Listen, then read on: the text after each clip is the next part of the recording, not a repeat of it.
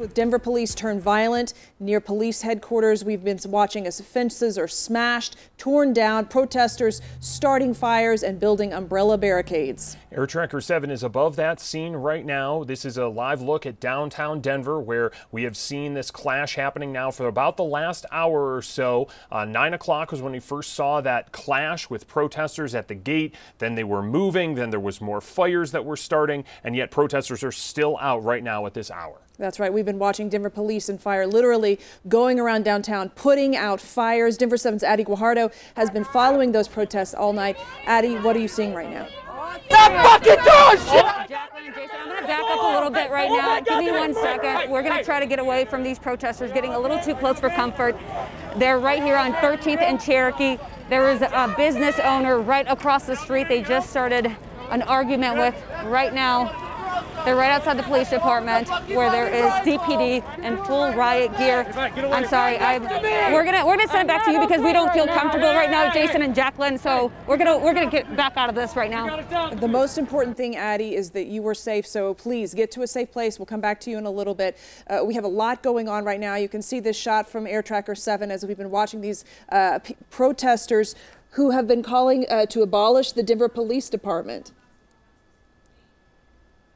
And again, as they zoom in, and you saw there in Addie's live shot, and our reporters have been telling us so far tonight, these protesters that have come out do not appear to have nonviolence on the brain. A lot of them came very aggressive towards our crews and aggressive towards police, as we saw in some of the video from earlier on tonight. And just as you just saw there, many of them coming equipped, wearing gas masks, some of them with riot shields. We saw several even with potential weapons. Our reporters have showed us and told us that they saw one with a sledgehammer, one with a small axe or a hatchet. Several windows have been broken out, and again, several fires have been set. This looks like a relatively small group of protesters, although this group has been growing throughout the evening, but they're having a pretty large impact right now. We want to send it to Denver 7's Lance Hernandez, who is also live. Lance, where are you and what are you seeing right now? I'm at 13th and Cherokee. You can see the protesters still massing behind me in the middle of the intersection. We see a number of young men over here with longboards, a number of men on bicycles, many of them with backpacks. Who knows what's in those backpacks? A couple blocks away, we saw a couple guys take off toward the library, and then we do not want them. Certainly understand that. A number of protesters fighting against racism, fighting to defund the police department here. We saw them set fireworks off here in the street. If you turn around, you can see those headlights and flashing red and blues in the background. That's the Denver Police Department. A number of officers, SWAT vehicles, other motorcycle cops just kind of massing up behind over there about Bannock, Acoma on 13th, just waiting to see what happens next. The crowd behind me over here still in the street. We're hearing them yell. We saw them go up and visit with somebody over here at the Dozens restaurant, and then they walked away from it. But we have seen a number of windows shattered. We have seen a number of fireworks thrown, what sounded like cherry bombs, over at police headquarters a little bit earlier this evening. We've seen people with sledgehammers. We've seen people with bats. Had one tenant of that apartment complex that a window was busted out said he had seen people with axes. And he said that he's watched a number of protests as they've occurred over the last several weeks from his balcony. And he said the crowd tonight seems a little bit different, less of a Black Lives Matter crowd and more aggressive, more intent on destruction tonight, and we've certainly seen some of that. We've also seen people call for, police to end racist activity. So on this anniversary, this weekend anniversary of the Elijah McClain incident in Aurora, that's why all of the attention occurring tonight. More may happen tomorrow, but that's what we're seeing this evening. I'm going to go ahead and turn it back to you, reporting live at 13th and Cherokee as the protesters start going up Cherokee. This is right by police headquarters where it all started a little bit earlier. I'm Lance Hernandez reporting.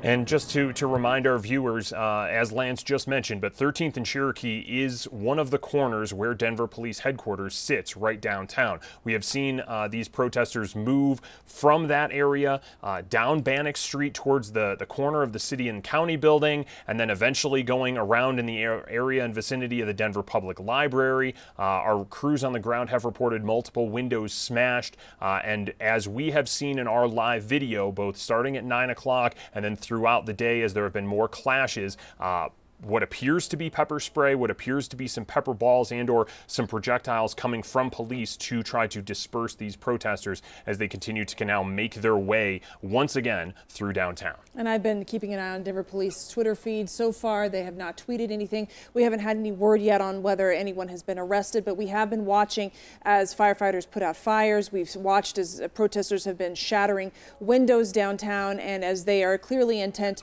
on causing damage while they're down there. I'm seeing online that this protest has been referred to as the Give 'em Hell protest, and I'm also seeing that they told people to be ready to deliver their gear. People obviously came equipped and ready for this protest. We saw people opening up umbrellas and forming an umbrella barricade. They have gas masks, they have helmets.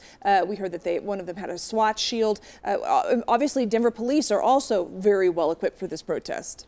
Yes, and one thing to keep in mind as we compare this, because clearly an after-dark protest in downtown Denver with police in SWAT gear is going to be compared to the protest that took place after the death of George Floyd.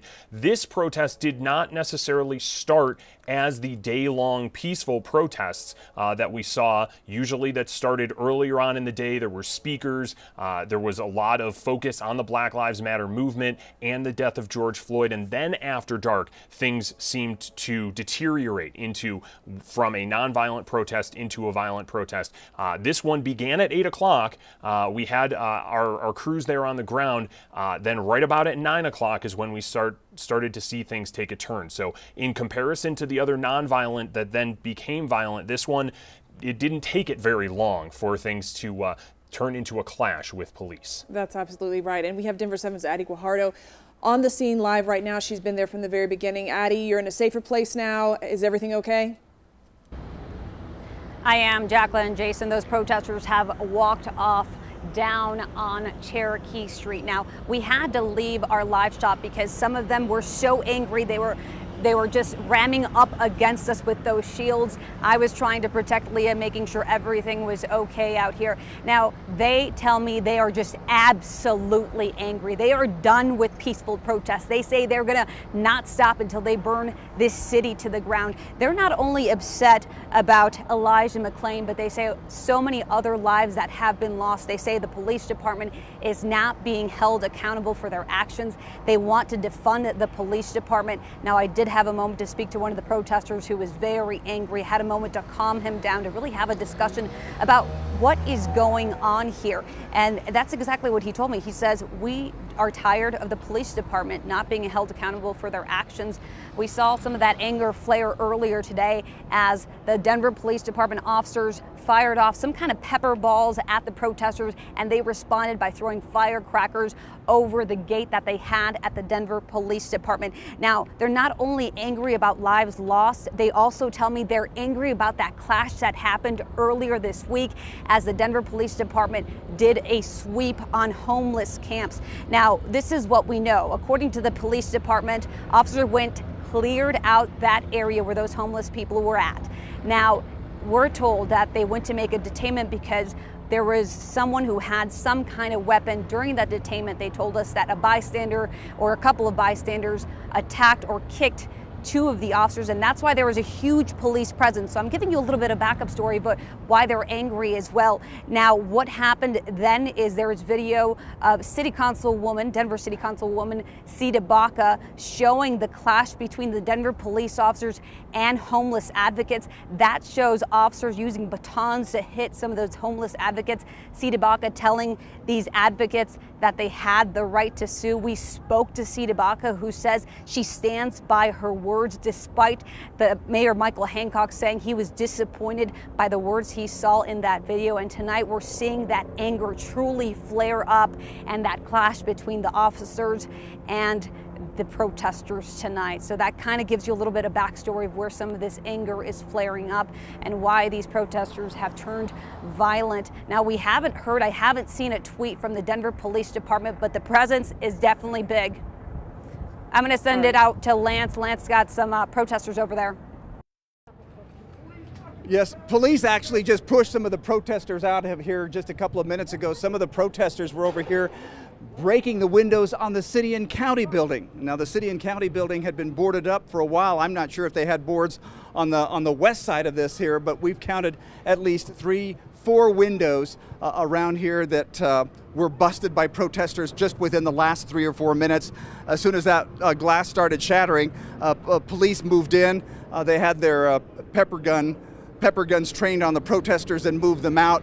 But that's what we've seen, a number of protesters with backpacks, armed with little billy clubs, with bats, whatever have you. It wasn't anything major here. It wasn't any kind of an axe or a sledgehammer like we saw a little bit earlier, but you can see the damage that they caused to the city and county building over here. We're going to try to catch up with the protesters over here. You can see police starting to move now. Here comes another truck behind me, another group of police officers heading to try to catch up with the protesters to see where they're moving. A number of protesters yelling at us when we were trying to get some pictures of those windows, telling us, don't shoot that, focus on the real issue. So they don't want us taking pictures of the damage, yet they're causing damage for a reason. Let's go ahead and catch up over here now. We're moving down. This is Cherokee here between the backside of the city and county building and the U.S. Mint. Police have stopped up here at Colfax and are getting out, so we're going to see if some protesters were trying to target one of the buildings over there as well. But that's the situation that we've seen within the last 5-10 minutes here at the city and county building. I'm going to go ahead and turn it back to you. And we want to give you a quick update. We are hearing from Denver police that they have made 8 arrests and that right now there are no injuries to any officers during these protests. Again, Denver police have made 8 arrests from the protesters and no officers have been hurt. And as of right now, again, also from Denver police, that they don't have any streets closed, but they are asking people to avoid that downtown area as they continue to push protesters and these groups of individuals who are causing damage and who we have seen set some fires downtown from place to place, all in the vicinity of police headquarters downtown 13th and Cherokee, as Lance showed us in front of the city and county building there at 14th and Bannock, as well as, again, we continue to monitor this from above, as well as our crews on the ground. Stay with us. We will have more on these violent protests as Denver police clash with protesters here for another night here in downtown Denver. We'll be right back.